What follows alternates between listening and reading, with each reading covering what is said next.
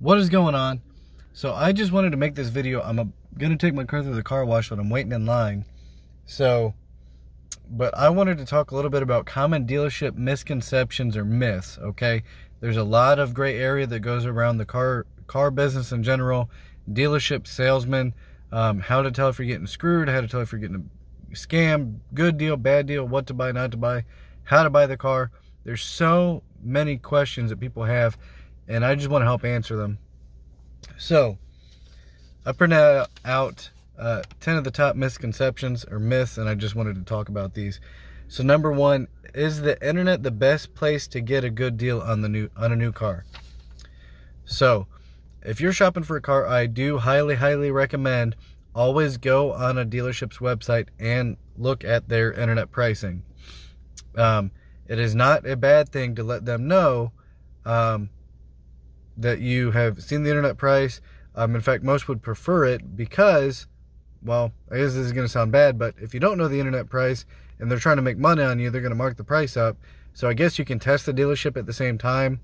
So, you know, I've seen it happen to many friends of mine that they've went to the dealership, they withheld that information, then they were able to find out that they were going to get screwed or whatever, okay? So, like I said, profit's not a dirty word, but you want to make sure that you're not getting screwed and overpaying for a vehicle. So, I do highly recommend always look at the online price, go to the dealership, you know the online price. Now, to the dealership, the reason why the online price is the best place to find what their best price is up front is because the internet is such a powerful thing that people always shop the online price. At any dealership in the US, I guarantee that probably 60 to 70% of their sales are from people on the internet. So those people are shopping, they're going to look at, 20, 30, 40, 50 vehicles, and whoever has the vehicle that's most like what they want, that has the best price, that's typically who's going to earn their business. So that is why dealerships price like that. My dealership does the same thing. If I have the lowest or the highest price on the internet, nobody's even going to call, inquire, nothing. It doesn't matter how low the miles are, it doesn't matter how nice it is. If I have the highest price on said vehicle, it don't matter. So yes, the internet is the best place to go to make sure that you're getting a fair price on your vehicle. Number two, is paying cash going to get you a better price? No. So at the dealership, I've had so many people that think that if they're paying cash, that since it's such an easy transaction, they're going to get a much lower price. Cash doesn't determine what the dealership paid for the vehicle when they took it in on trade or bought it at an auction. It doesn't determine how much money the dealership had to spend on the vehicle. Whether you're paying cash or financing the vehicle, you're going to get the same deal either way. So, now the only time that cash may dictate things a little bit is, let's just say, like right now on my lot, I have a 2005 Dodge Ram with 30,000 miles. It is super low miles. It's a really nice truck, but it's still a 2005. Someone that is buying that truck is going to have stellar credit at any bank to be able to finance it. Because if, you might think I'm wrong, but go on any credit union or bank's website, look for auto financing and see their loans and rates. Typically, it's going to cut off at some point where they're not going to list rates and terms past a certain year, typically because that means that they're not going to finance a vehicle that is that year, okay? So unless you have excellent credit or a great relationship with that bank, then they might do it. So I mean, that's just the way it is. Most dealerships would prefer you to finance a vehicle, sometimes with them, but which brings me to my next one, which is why I didn't get into it too much there, but is it better to bring your own financing? The answer to that is yes and no. So in some circumstances, let's just say you're in the military or you have a credit union where because you served in the military, they're going to give you rates that you only can get because you're in the military or whatever. Then yes, then that may single you out to get better rates than what the dealership could offer. But there are times, like at my dealership, I'm a Chevy dealer, and I'm a fairly heavy area where people don't have great credit.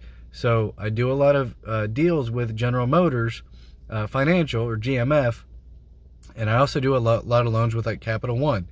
So I'm actually a I believe the tier is called like Diamond or Platinum Dealer with capital one, which means that if you are buying a vehicle through my dealership, since we're the Diamond tier or whatever, you're going to get a better rate going through me than another dealer that maybe is a Gold or Silver dealer with them, because of how many deals we put through Capital One. So even if you were to go directly through Capital One, you may get a worse rate than what I could get, because they're rewarding us and our customers because of how much business we bring them. So the answer to that is yes and no. Okay.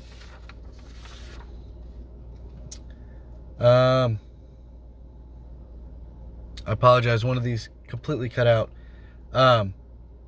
Number 5 says you need to buy the car now or the deal will go away. So the answer to this too can kind of be yes or no. So let's just say you're looking at a new vehicle and it's the beginning or middle of the month. You know, rebates only last a certain time.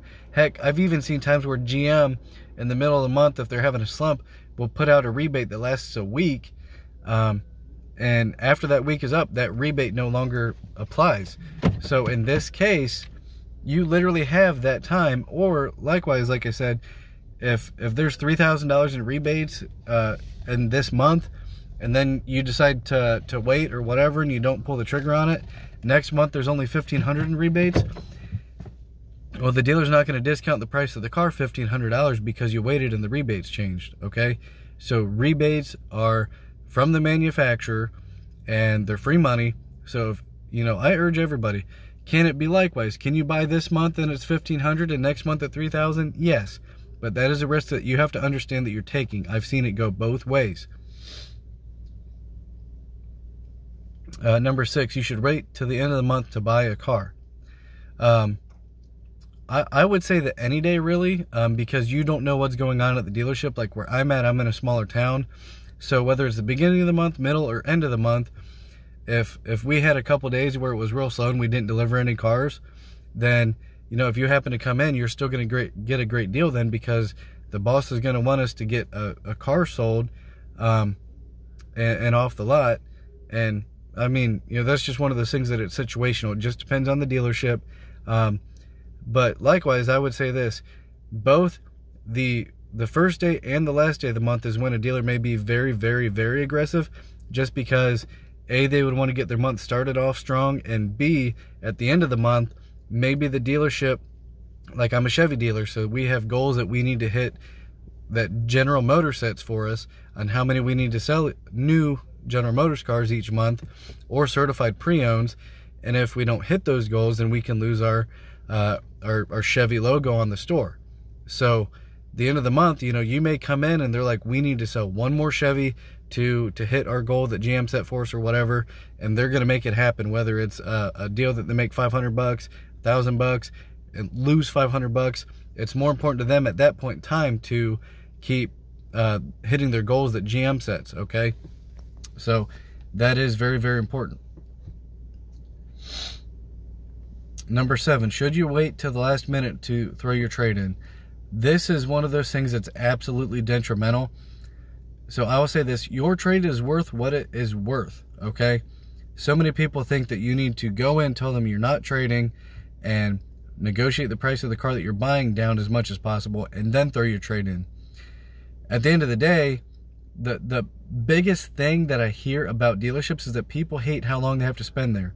So if you wait until you've negotiated the price of the car down and spent an hour and a half, 2 hours at the dealership, and then throw your trade in, and then they have to get your trade information, your VIN, your miles, the sales manager, the independent buyer has to evaluate your trade, get a figure on it, haggle on that.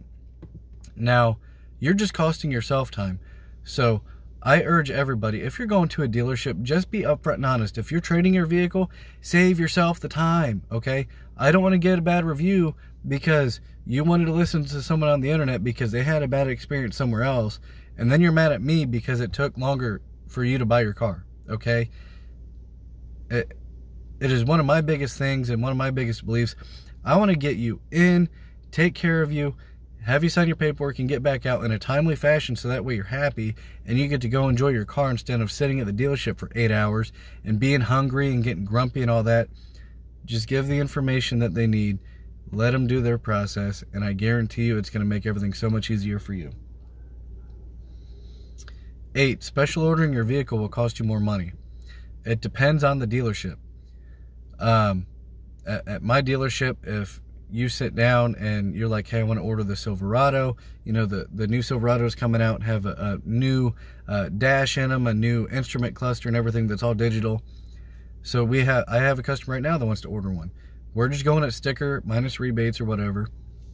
So where I see the misconception on this can occur is, like, say you come in and, like with the rebates that I was talking about, say you come in and you order your truck in June and you're looking at the rebates that are available at that time and they're $4,000, but then your truck obviously doesn't come in for a couple months and then they're $2,000.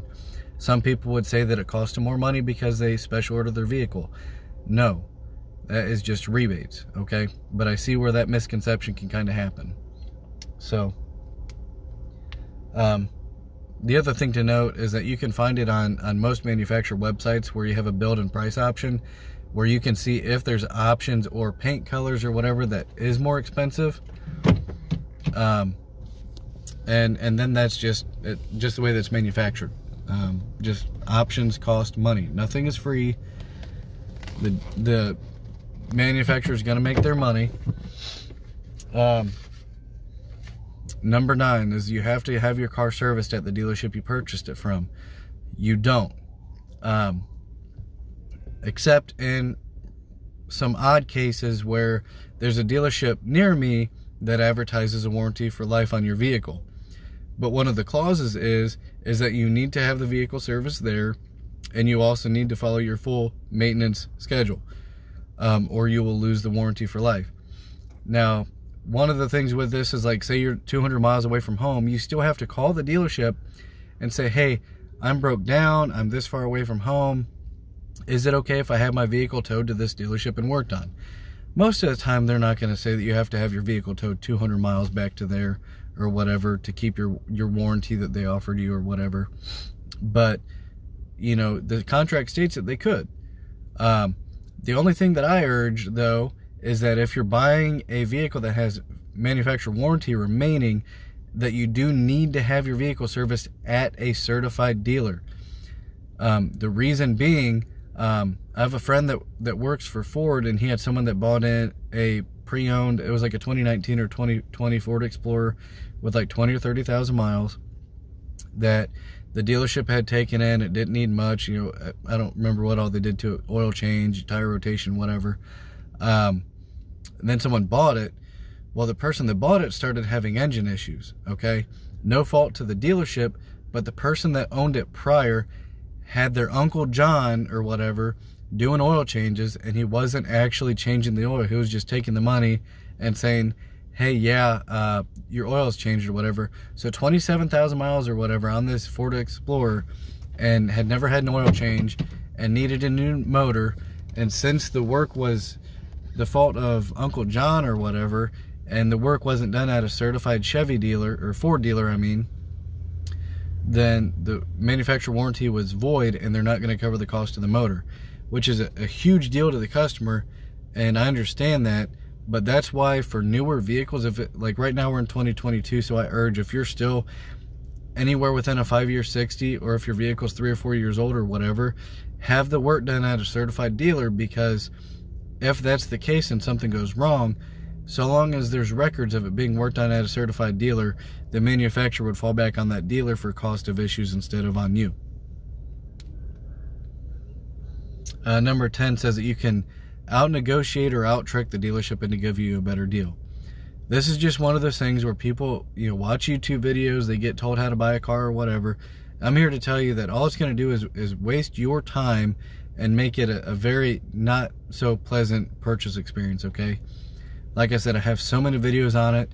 If you're planning on putting money down, if you have a trade, if you're trying to accomplish a monthly payment, if you're paying cash and you're trying to accomplish a set budget or whatever, just be upfront with the dealer.